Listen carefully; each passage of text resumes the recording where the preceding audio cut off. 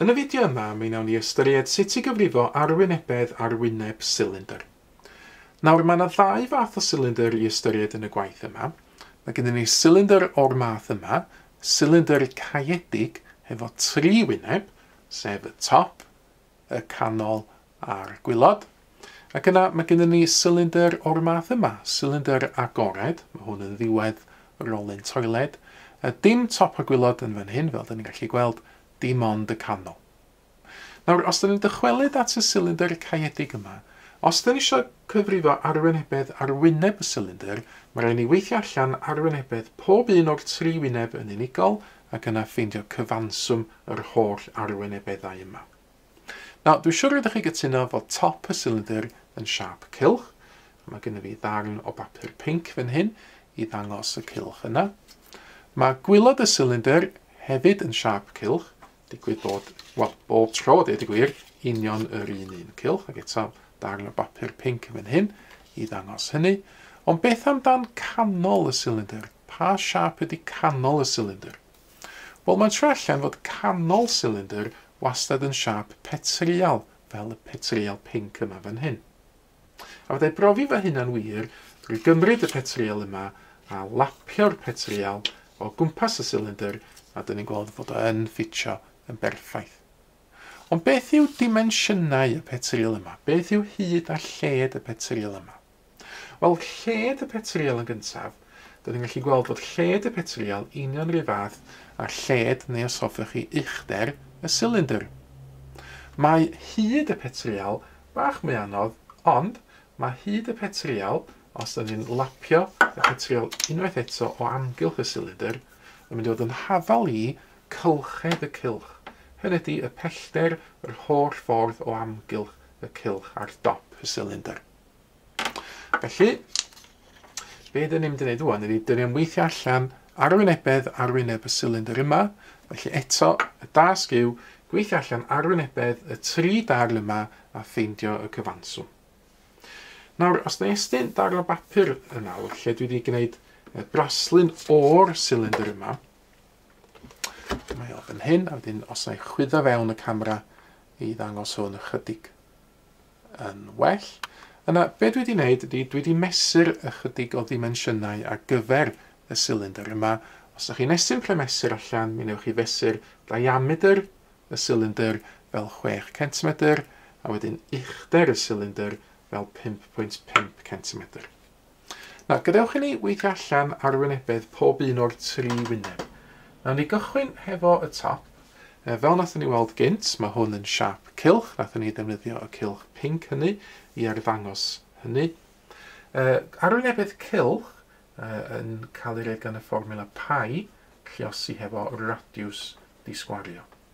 Nawr, os yw diameter y cylch ar dop y silindr yn 6 cm, mae radiws yr cylch yn dod yn hanner hynny, fan hyn yn mynd i fod yn 3 cm.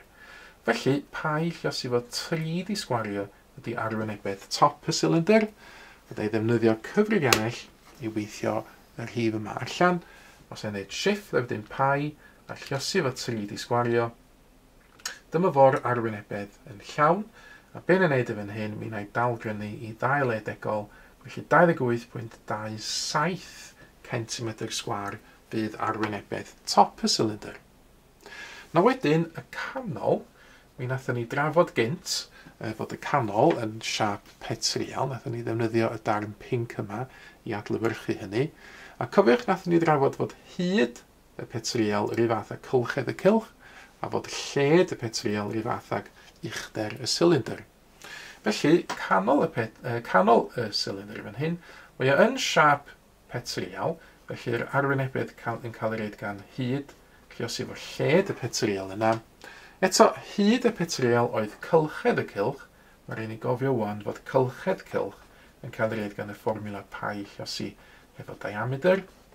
Ac yna lled y petrial oedd uchder y silindr, felly na i lluosi efo uchder y silindr yn fan hyn.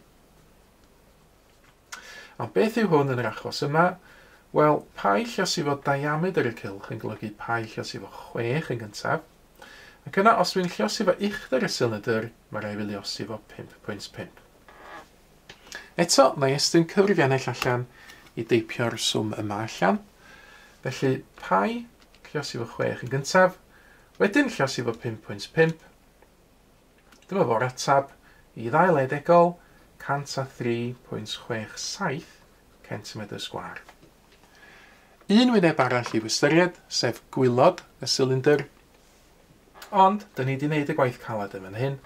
Mae gwylod y silindr un yn rhyw fath a top y silindr. Excuse me. Felly, mae'r arwynebedd yn mynd i fod yn 28.27 cm². Un peth ar ôl i wneud yn awr, os dwi eisiau gweithio allan arwynebedd arwyneb y silindr, well i fi weithio allan cyfanswm arwynebedd y tri wyneb dwi wedi gyfrifo hyd yma. Felly fan hyn y cyfanswm fydd 28.27 y top, 103.67 y canol, a 28.27 arall ar gyfer y gwylod. Estyn cyfrifiannau allan unwaith eto i wneud hyn. Swm tro hyn i deipio fewn 28.27, 103.67, 28.27 arall. Yr ateb terfynol ar gyfer arwynebedd arwyneb y silindr yma yw 160.21 cm², a mae hynny yn cael ei reid yn gywir i 2 le degol. Cyfle nawr ydych chi gyfrifo arwynebedd arwyneb silindr eich hun. Mae yna 2 silindr yn awr ar y sgrin.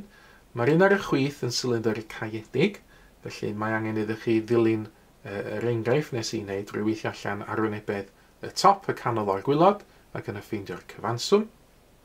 Mae'r silindr ar y ddeill ar y llaw arall yn silindr agored, felly dim top y gwylod y fan hyn, dim ond angen i chi weithio allan arwynebedd y canol, a dyna fo chi wedi ffeindio'r atab.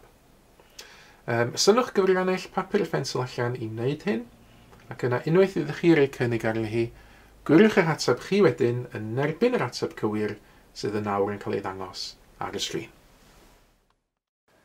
Mae mwy o fideos adolygu ar gael ar ein sianel YouTube Adolygu Mathemateg.